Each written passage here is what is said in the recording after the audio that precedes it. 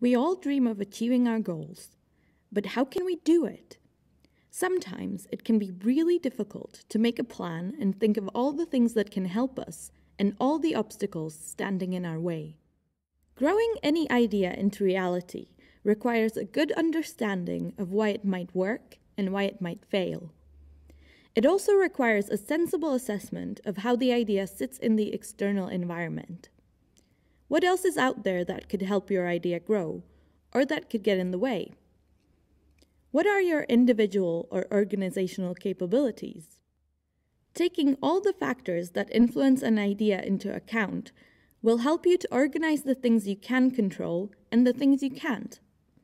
Strengths and weaknesses, opportunities and threats, or SWOT for short. A SWOT analysis provides a useful framework to test your idea and develop a better understanding of what makes it special. You can do this for specific projects, industries, or even people. Pablo works for a big NGO that needs to quickly design a communications plan following a natural disaster in Pakistan.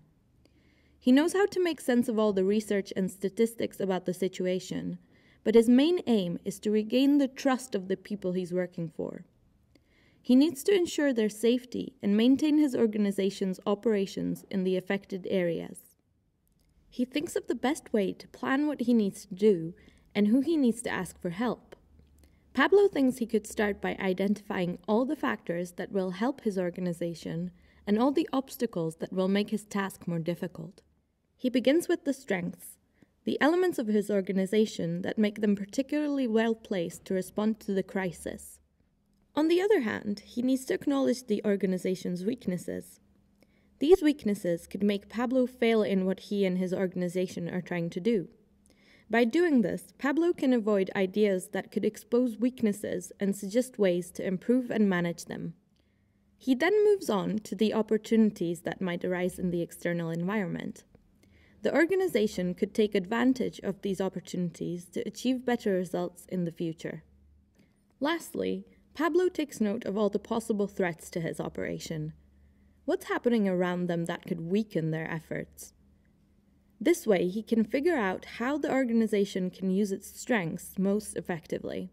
With the SWOT tool, Pablo was able to quickly make sense of a challenging environment and review all the different elements that influence his organization's strategic approach to achieve impact.